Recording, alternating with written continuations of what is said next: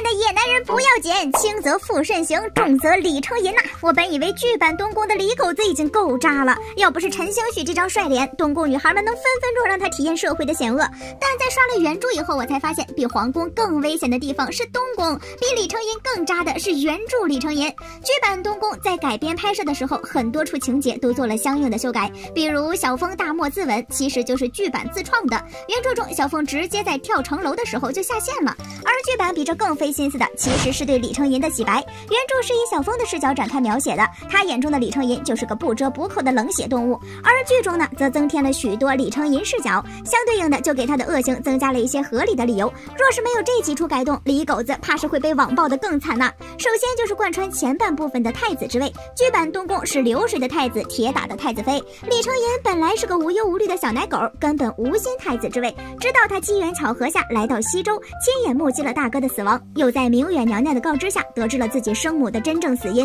为了给母亲和大哥报仇，他不得不强大起来，一路扮猪吃虎，争得太子之位。在这期间，他为了立下军功，昧着良心利用了小凤，还灭了单吃全族。这样看来，李承鄞伤害小凤还带了许多身不由己，让人想恨又恨不太起来。可在原著中根本就没有什么大哥二哥争储君之位，李承鄞一出场就是当朝太子，他接近小凤就是为了出塞西征，根本没有什么迫不得已。他就连在天亘山上杀的白眼狼王，那都是顾剑出手帮忙才成功的，毕竟他李承鄞就是来骗感情的，根本不会为了小凤单枪匹马的去杀狼王，万一自己小命没了，那太子不就白当了吗？而在单吃被灭族的那天，剧版李承鄞为了照顾小凤的情绪，他还尝试阻止二哥别在大婚当天出兵。然而原著中的李承鄞压根就没考虑过小凤的感受，中原军队攻打过来的时候，密密麻麻的羽箭都射向了单吃人，当时小凤也在其中，最后还是在阿杜与贺师的拼死保护中才侥幸活命。而作案凶手李承鄞以为小凤死在了乱军之中时，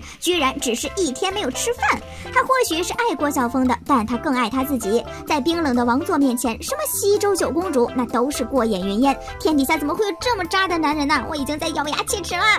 李承鄞他不是针对小凤，他是对所有女性一视同仁的渣。要是没有上帝视角，赵瑟瑟这个人设绝对是个标准的绿茶反派，又作又菜又讨人厌。可剧版东宫是有李承鄞视角的，在他的算计之下，我居然第一次这么可怜一个绿茶，怎么会有每次出击都被主角下套的小反派呀？剧中李承鄞为了对抗奸臣高宇明，不得不亲近赵瑟瑟讨好赵家。他年少时也许是对赵瑟瑟有过好感的，但在政治斗争面前，任何好感都变成了利用。不过赵瑟瑟起码还是有体面的，李承鄞在利用他的时候也会出于愧疚对他手下留情。但原著中的李狗子那才真叫一个泄冷心硬啊！原著中李狗子为了更好的把控赵家，生生灌了赵瑟瑟3年良药，让他这辈子都不会有自己的孩子。而且在小凤跟着顾剑出逃的那天，李承鄞放火烧了承天门，他不只是为了拦住小凤，他甚至还想顺便烧死赵瑟瑟。最后为了把他逐出东宫，李承鄞甚至亲手杀了小凤最爱的猫猫，然后嫁祸给赵瑟瑟。这个男人不玩宫斗真是可惜了了。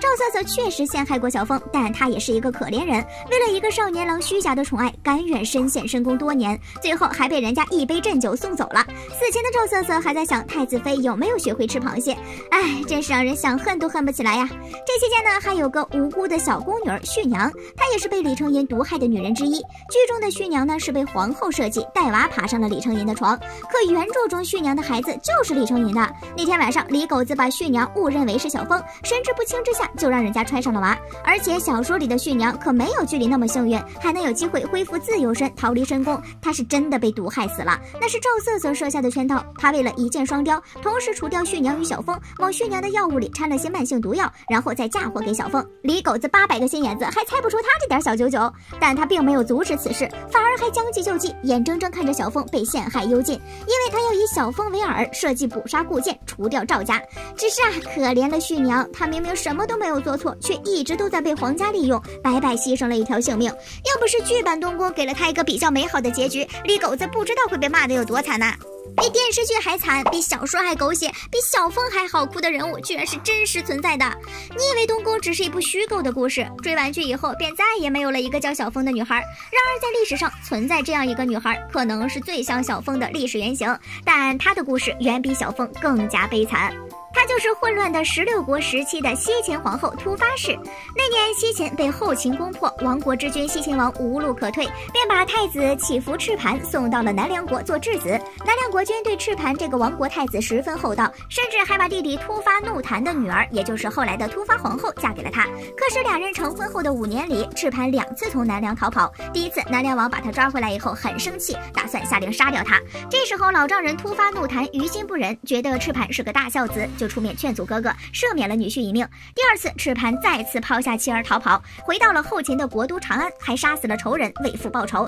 继承王位，成功复国。老丈人心疼女儿，就把她送回到了丈夫身边。但这个赤盘他真不是人呐！复国以后，他野心勃勃，几年来东征西讨，降服了不少部落，最后还趁火打劫，把妻子的故国南梁国也给攻破了。南梁归降后的前几年，赤盘对老丈人还算不错，还封了个骠骑大将军。然而没几年，他就嫌弃岳父是个老不死的，秘密的把人家给毒杀了。明面上呢，却依旧对妻子保持着宠爱。突发氏家国被破，父亲被丈夫毒死，他怎么也咽不下这份屈辱，于是便忍辱负重，潜伏8年，在前朝培养了不少势力，打算联合自己哥哥一起暗杀赤盘。只可惜家里出了个不争气的妹妹，跟突发氏一样嫁给了赤盘。他为了争宠取代姐姐，把自己得知的计划全部告诉了赤盘。赤盘前去质问皇后的时候，皇后大骂丈夫忘恩负义，气得赤盘一怒之下把突发氏兄妹及其同党全部处死。相对于东宫里的小凤而言，历史上的突发氏其实更加悲惨。小凤好歹还有过爱情，突发氏这一辈子面对的都是仇恨与背叛。在封建王朝的争斗下，从来不缺乏这般苦命的女子，但她们大多都像小凤一样，只在史书上留下了简单10余字，能像突发皇后一样留下事迹，真的寥寥无几啊！好啦，本期视频就到这里啦，明天就是清明了，是哪个东宫女孩2023年了还在为小凤流泪呀？记得来评论区集合哦！